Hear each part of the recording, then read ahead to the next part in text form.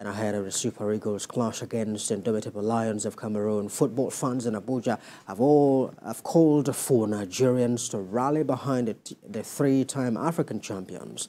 Nigeria finished second in Group A behind Equatorial Guinea. Our correspondent Jane Francis tells us more.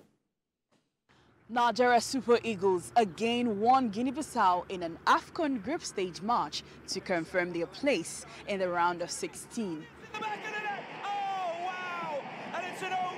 The Super Eagles beat the Wild Dogs 1-0 to join fellow Group A leaders Equatorial Guinea and Cape Verde and Egypt. Nigeria came into the tournament on the back of two 1-1 draws in the 2026 World Cup qualifiers, affecting the confidence of fans before the tournament. So I want Nigerians or every Super Eagles supporter to give this team a chance, because the more they play, the more they get better. So it's work in progress. Nigerians should be expecting a very good, formidable Super Eagles when we start the World Cup qualifiers, because now he is getting his bearing. He knows the players, they are equal to the task and can be able to play. Many critics of the 2014 AFCON opined that expanding the number of participants will reduce the quality of football played in the tournament, with the performances of some teams considered meanest on the continent.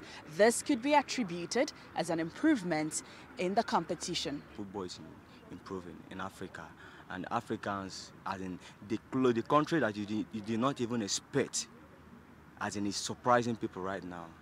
See Guinea-Bissau, the way they beat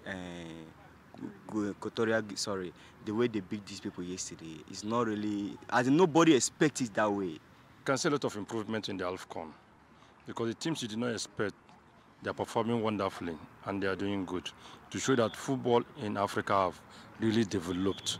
This African Cup of Nations, AFCON, is full of surprises, I must say. Talking about Africa at large now, I would say full of surprises. Countries, a lot of countries have done a lot of improvement. Namibia, nobody saw Namibia.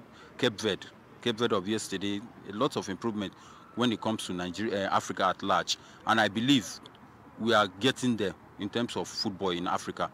We are really having a progress. The AFCON round of 16 starts on Saturday, 27th January. Jane Francis Nweze, TVC News, Abuja.